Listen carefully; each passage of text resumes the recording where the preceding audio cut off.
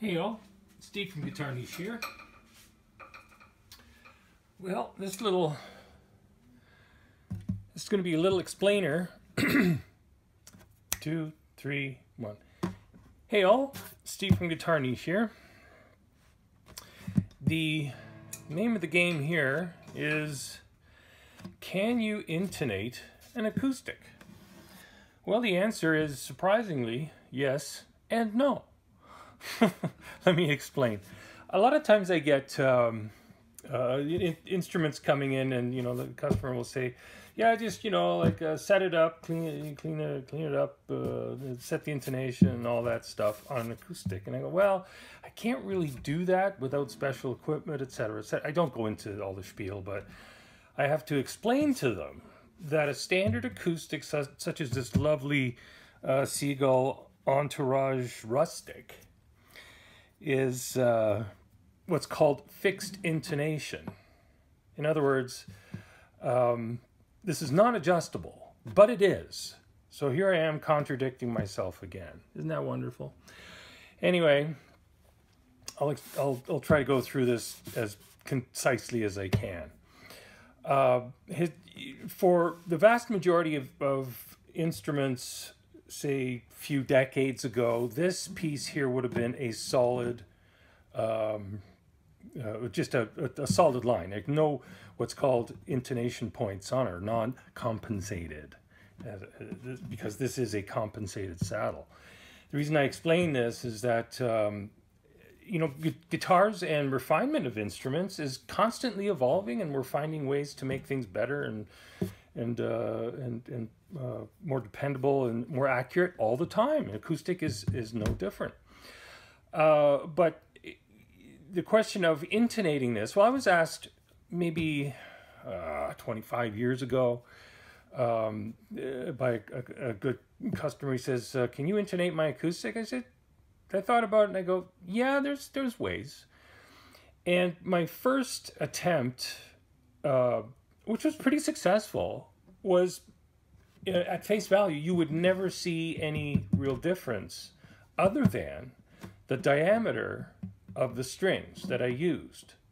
So the process was, I took a standard set of strings and I measured the intonation using sensitive equipment, etc.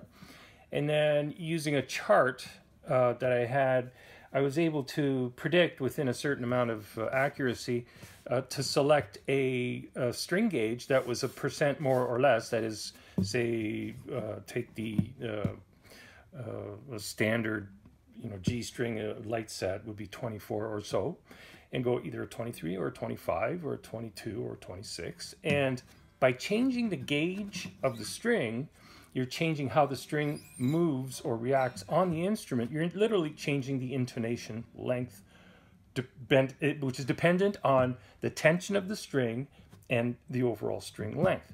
So that, in combination with a compensated saddle, which is in itself, as I said, a massive improvement, I was able to get the guitar pretty well intonated.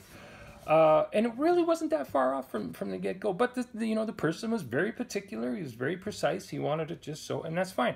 The problem after the fact is he had to keep going for the exact same gauge, and couldn't modify his tuning all that much. So there's a drawback to that. Now, having said that, these saddles, even though they're like 1/8 of an inch wide on average, plus minus depending on the manufacturer, they can be tweaked to be more accurate using, your standard 12th fret reference points and a good, very accurate tuner, stuff like that. But I'm addressing the average well-made instrument here. Out of the box, compensated saddle.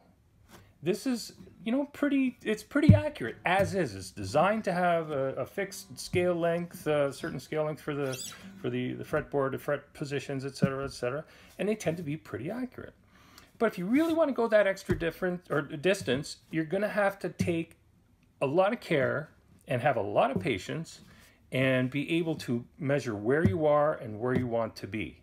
Finally, maybe a couple more points here before I wrap it up. There are devices that extend the footing for the saddle. There's Stumac has a product called the Intonator, which is a rather large intonatable metal unit which fits to the. It's a retrofit for your standard acoustic guitar, but you know, visually it's not very clean. That's really my only complaint. It's not clean, you know. And a lot of these different methods of finely intonating things cannot, they don't necessarily look appealing. So we have to marry our senses like of the visual, which, I mean, guitars are like, they're beautiful things, but we also want them to play well. And we want them to sound, you know, as good as we can possibly get them to sound. So anyway, back to the original question, can you intonate an acoustic? Technically, yes. Effectively, yes. Practically, you're going to have to work at it. Okay, simple as that. You might even find that, you know, just changing your gauge from one to the next may give you a better intonation if you sense your intonation is off. Having said that, many times just changing your strings in general will solve many intonation issues. Anyway, lots more to say on that. I mean, it's a really big black hole of you know, physics and stuff and frequencies and how sound works, etc. I'm not going to get into that. This is for just an explainer, and I'll stop rambling now. Anyway, like and subscribe. Read the description below. Lots of great resources down there. Hope you got something out of this. Okay, I know it's a long-winded, you know, maybe statement, but you know, it's what I have to say. Anyway, as always, play loud, have fun, have a great day. Cheers!